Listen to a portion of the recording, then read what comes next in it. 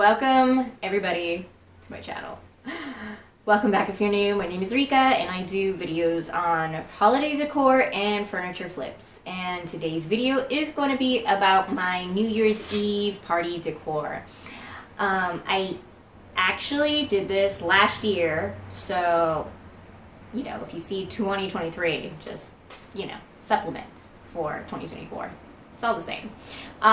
But all of the decor I got from the 99-cent store. I will be posting what I purchased, and if I purchased anything via Amazon, I believe I did. And essentially this video was like, I decorated for Christmas with preparation for doing a New Year's Eve party. So this decor can easily transition from Christmas to New Year's seamlessly. And even if you're not doing a New Year's Eve party, all of the decor that I did was like winter themed. So it's applicable for Christmas and New Year's. So if that sounds interesting, let's get into it. So I'm just gonna show you a quick before. This is what my house usually looks like, just so you can see how I used what was existing and what I changed.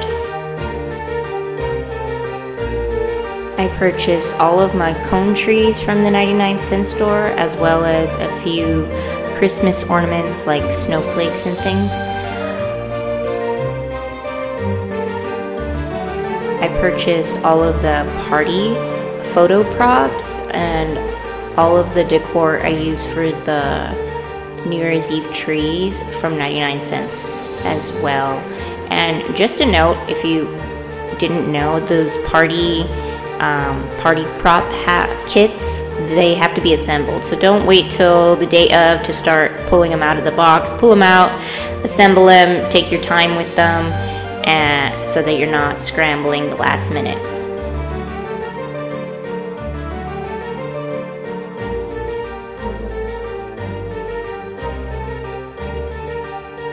I placed a table in the entryway with the crowns and the hats, and I used a vintage headboard to use as a place to hang the Cheers banner. I was expecting about 30 or so guests, so I removed my single dining table and replaced them with 2 folding tables. These 8-inch disco balls were a 99-cent store purchase. And then the smaller disco balls are actually string lights. I also got those from 99-cent store. I opened the vintage trunk and used it to display all of the photo props to create a mini photo station.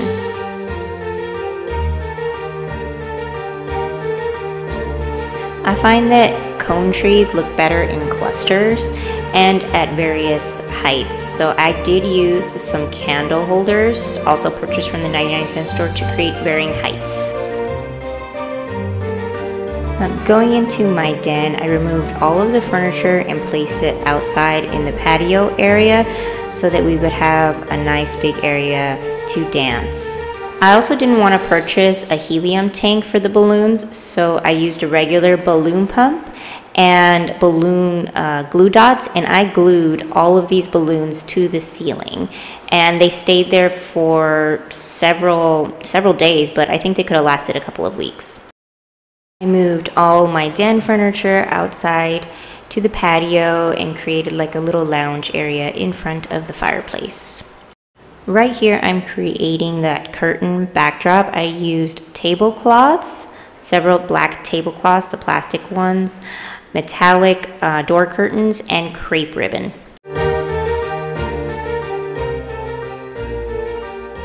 I'm using the same black Christmas tree I used for my Halloween Witch Night video. For the decor, I just used the party hats and party props that I purchased from the 99-cent store, and I topped it with a party top hat.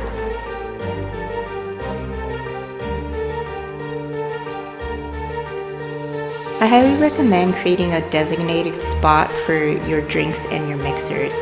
I have a vintage buffet, but if you don't have one, I suggest using a dresser. I came up with the idea to have a second photo booth area in the bathroom since people were going to be using this restroom anyway.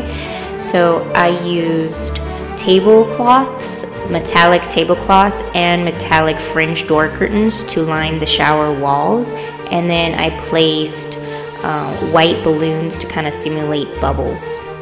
This idea was surprisingly more popular than I anticipated, and a lot more people took photos in the restroom than on the designated photo prop wall.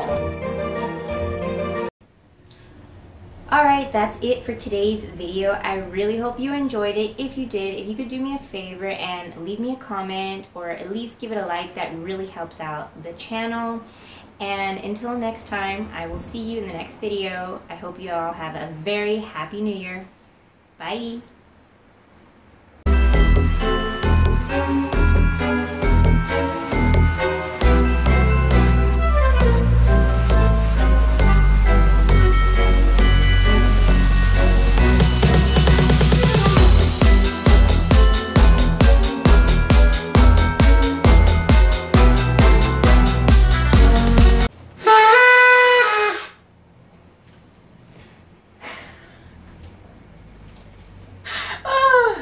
How many times did that take?